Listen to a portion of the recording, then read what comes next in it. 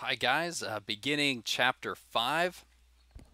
A few things that we should talk about before we get into the lecture and the lecture document.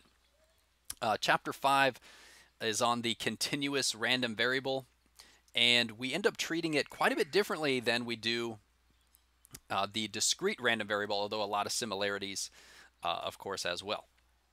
So I want to just kind of give you a flavor of what we're going to be seeing at the beginning of that lecture document, trying to ease in a little bit here with these prerequisites. Okay, so what I have drawn here is just a graph. You can think of it as an XY plane, and on that graph, I've drawn this rectangle, so it's 5 units wide and 4 units tall, and we see the X and Y axes going in each direction. Okay, so here's the first question. What is the total area of that rectangle? That's kind of interesting. Why are we talking about area when where this is leading is in calculating probabilities? So it turns out in the continuous random variable, we think of a lot of graphs and areas of graphs. And so, okay, this is kind of warming us up. So what is the area of that rectangle? Well, base times height, right? 5 times 4 would be the area of our rectangle, which in this case is 20. We don't need to worry about units. We'll just say it's 20. Now here's an interesting question. What is the area up to x equals 2? So if this is 5, maybe we could sort of guess, I don't know, I'm just sort of guessing, maybe about right there is 2. So the area up to 2 would be the area from 0 to 2. From x equals 0 to x equals 2. What is that area? Well, again, base times height, right? 2 times 4, which gives us 8. Okay. And now here's the connection to probability. Let me try and slide this up a bit. What is the probability that a point is between x equals 0 and x equals 2? So the idea is we're thinking, this graph is filled with points. Some of the points are in the shaded regions. More of the points are maybe out over here. So think, if you randomly select one point from this total space, what is the chances that it would fall into that shaded region? And well, all we've got to do actually is compare the areas. So the probability that a randomly selected point is between x equals 0 and x equals 2, we take the area that is between x equals 0 and x equals 2, and we divide it by the total area. So 8 over 20. And in this case, that would happen to give us 0.4. There's a 40% chance that our point would lie in that shaded region compared to the whole thing. And that makes sense, right? It's a little bit less than half. 2 out of 5, even 2 out of 5 is 40%. 8 out of 20 is 40%. So there you go. Okay.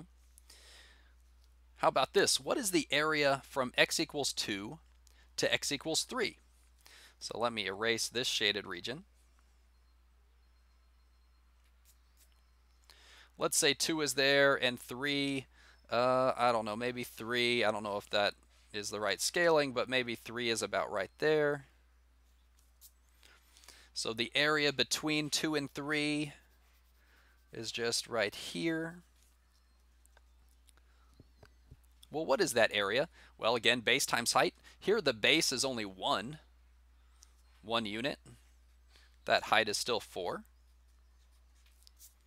So 1 times 4 is 4.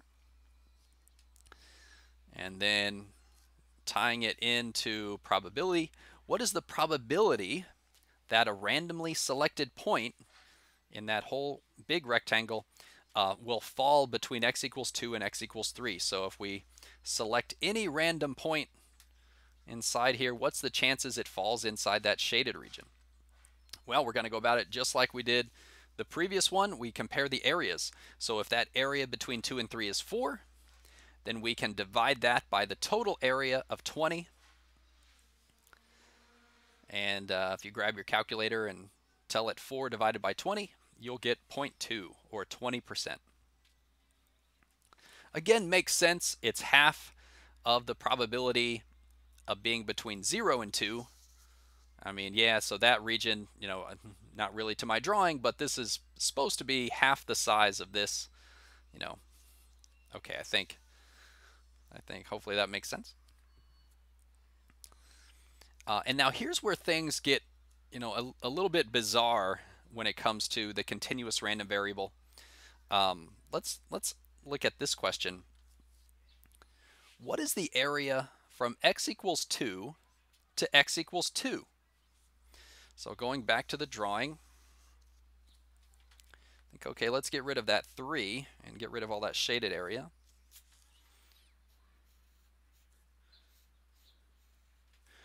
And we'll just draw this line at 2. What is the area from x equals 2 to x equals 2? And he's like, that's a weird question to ask because there's not any area there.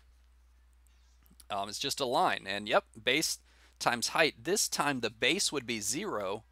The height is still 4, but with the base being 0, the area, of course, would be 0. It's just that line. There's no area at all. Okay, so then let's take it that one step further with the probability. What is the probability that a randomly selected point is on the line at x equals 2? Okay. Or, you know, this could be phrased as, what's the probability that a point is between x equals 2 and x equals 2? In other words, it's on that line. Well, if we follow the same pattern from the other problems, which we're going to do, the answer is surprising, right? Here we said, well, take the area and divide it by the total area of 20. We're going to do the same thing. Take the area that we just calculated, 0, divide it by the total area, and it turns out the probability that a randomly selected point is on that line at 2 is 0. In other words, if we select a point, let me go back to the drawing. If we select a random point in here, there's a 0 probability, a 0% chance that we end up picking a point right on that line. Now this is very strange. It seems like, wait a second, but there are points on that line. How could the chances be 0? There are points on that line. It's true, there are points on the line, but yes, the probability of picking any one of them is 0.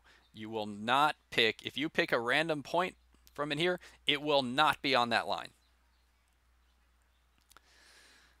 Nor would it be on the line at x equals 3, nor would it be on the line at x equals 1 or 4, or any of those.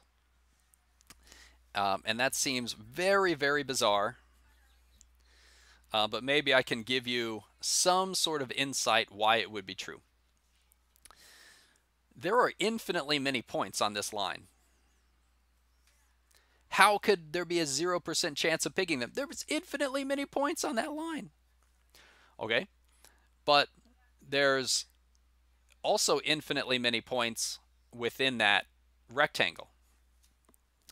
And it turns out the points within the rectangle are an infinity of infinities, which seems really strange. But at any given line, right, at any given point, there's an infinite number of points above it. So how many points are there between 0 and 5? Infinitely many. And at all of those infinitely many points, there are infinitely many points going up. So there's an infinity of infinities. And when you're trying to pick out of one infinity from an infinity of infinities, it's just never going to happen. Okay, so that's really bizarre. Maybe that made things more confusing. Okay, let me explain it another way. Let's say you go to pick a point and you're really trying your hardest to pick a point that's on the line at 2. Okay, so you're seeing the points there, and you don't know what like the x y coordinates are, but you're trying to pick one. Or let's say, let's put it this way. Let's say, you know, this is like a dartboard, okay, and you've got a dart in your hand, and you're throwing darts at that area, and you're trying to hit that line. I'm going to tell you there's a 0% chance you're ever going to hit that line. Why? What? How is it possible to never hit the line? I mean, there it is. I see it.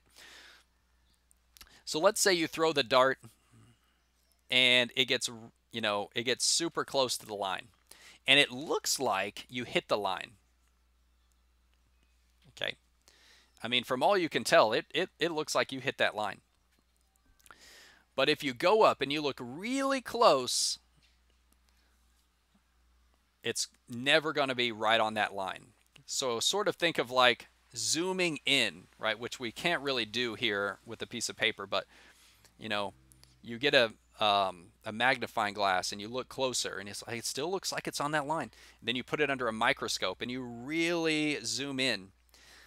If you zoom in far enough, it's going to be a little bit to the side of that line. It's never going to be perfectly on the line. You cannot hit the line. You can get really close, but it's never going to hit that line exactly. Okay, I'm sure that's still not satisfying of why we can't hit the line. And if that's the case at this point, just accept it. The probability is 0. The area is 0, so the probability is 0 over 20, which is 0. We're just never going to pick a point that's on that line. Okay, there's one other thing you need to know coming in to this chapter. We're going to see the number e here again. We saw the number e in the Poisson distribution, so it's kind of nice. We got a little flavor for it there. This time when we see e, though, sometimes it's not just going to be calculating and putting that into our calculators. Sometimes we're actually going to need to solve equations involving e. And so I think it's a good idea to review that before we go any further.